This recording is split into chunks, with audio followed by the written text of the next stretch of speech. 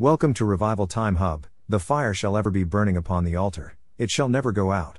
A secret on earth is an open scandal in heaven. What you think, we don't know. Your wife doesn't know. My husband will never hear this one. I will deny it to the last. My friend, what you cover up here, a secret on earth is an open scandal in heaven. And you hide anything that will not be revealed, for there is nothing covered that shall not be revealed, neither hidden that shall not be known. Oh yes, it will be known. You'll be caught and you'll be condemned. Your sin may be like the sin of Cain. It may be done in secret.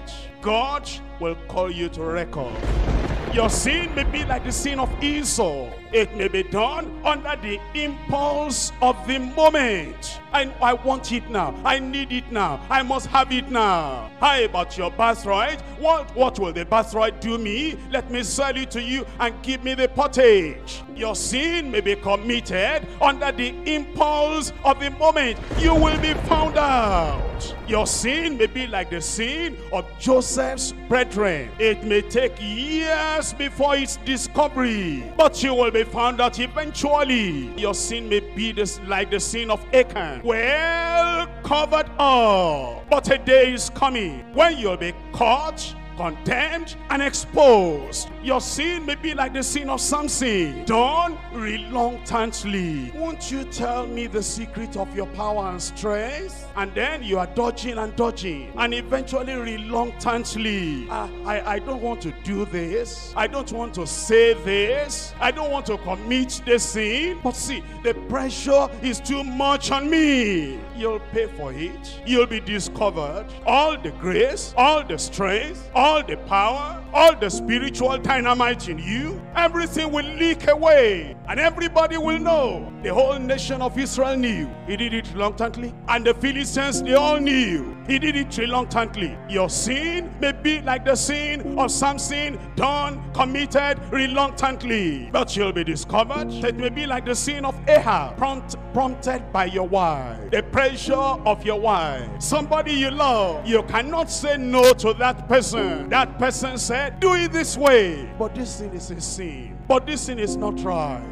It's taking the life of the innocent. And what will it profit me if I gain the whole world and I lose my soul? The wife said, I told you, do it. You may do it. And it's prompted by the influence and the pressure of somebody you cannot say no to, but you'll be discovered.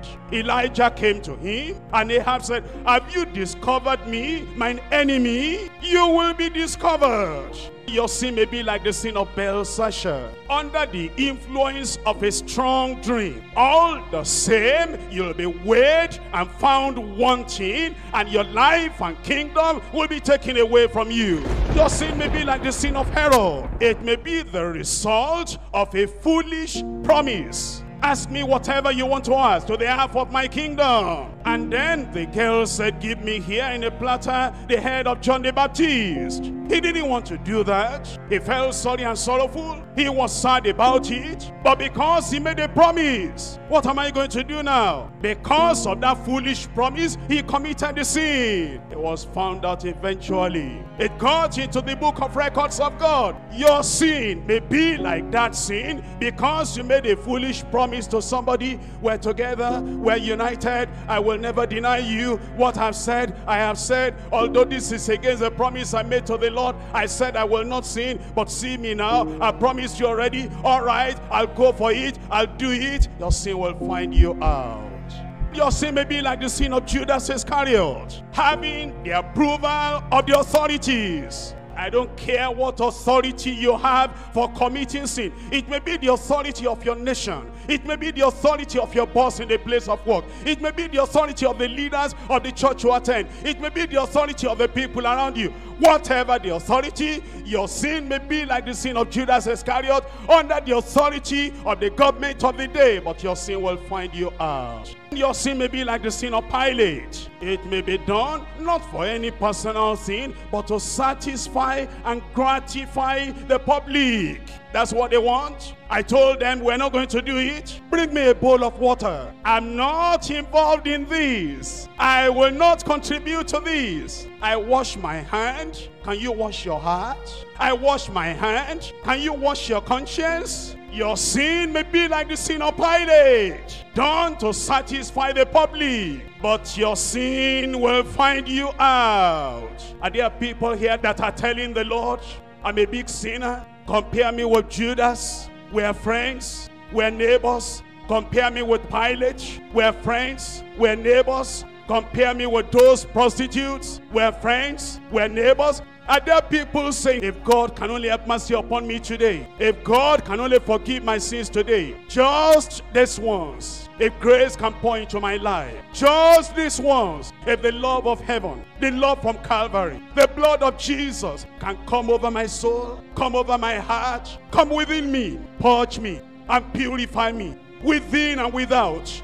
If Jesus, the Savior, the Redeemer, if he'll come again into my heart, so that in my heart, in my mind, in my thought, in my will, in my emotion, in my action, all that is within me, if the hyssop of heaven, if the blood of Christ, the one that is from Calvary, if it will come in today, wash me, cleanse me, change me, transform me, Lord, by your grace, I'm promising you, I will never do it again. Are there people that want the mercy of God, the grace of God, the righteousness of God? Then he will say to you, neither do I condemn you, but now go. But he'll give you power. He'll give you authority. That sin will see you and even run away from you. That sin, you will see sin and run away from the sin. That sin that will be planted within you. You live like Enoch. You will live like Elijah. You live like Daniel. You live like Samuel. And then the very nature of Christ will be implanted in you.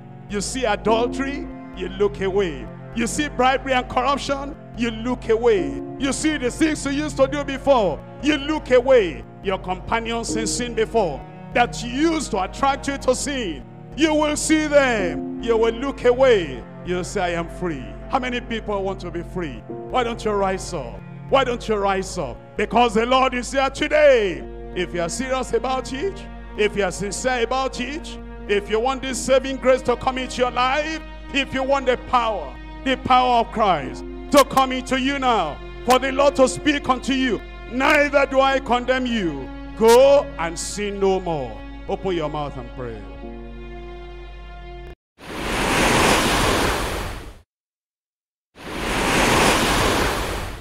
Thanks for watching Revival Time Hub.